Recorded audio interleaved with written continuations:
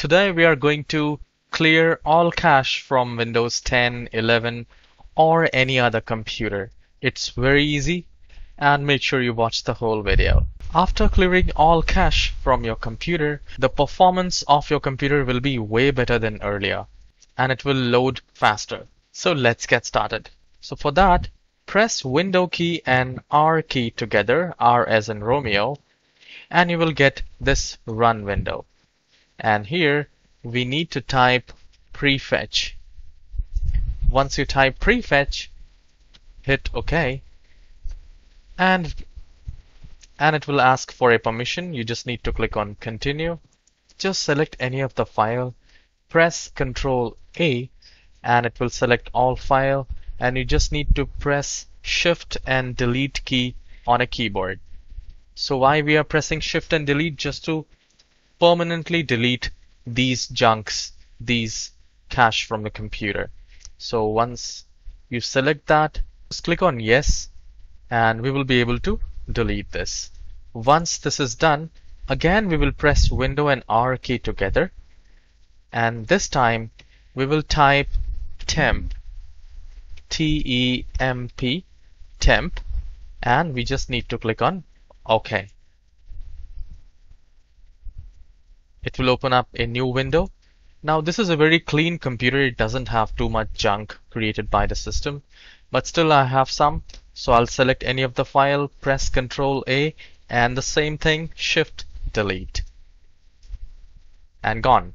The temp folder is used by many applications. They leave leftover junks there, so we need to remove those.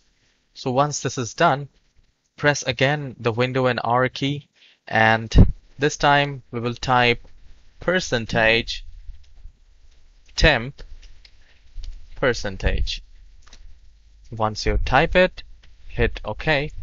This is another location where we have a lot of encrypted junk which is there.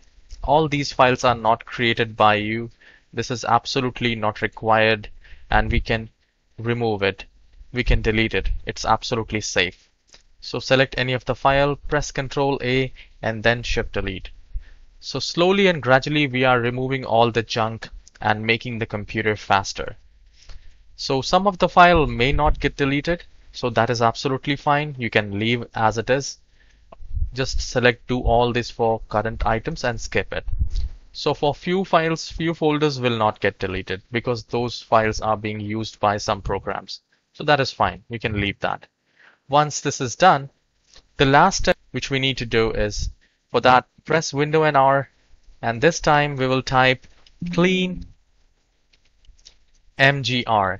It's clean mgr. And guys, if you have not subscribed and hit the like button for this video, I would really appreciate if you smash that like and subscribe button for me, please. So once you have typed clean mgr, hit OK, and this will open up disk cleanup drive selection. So here by default C drive is selected where the operating system is installed. So I'll just select that and click on OK. And once we are in this window, select all these check marks: recycle bin, temporary files, thumbnails, delivery optimization files, temporary internet files. Please make sure you have do the check mark on all and then hit OK. So in this manner you will be able to wipe out all the junks and your computer will be cleaner.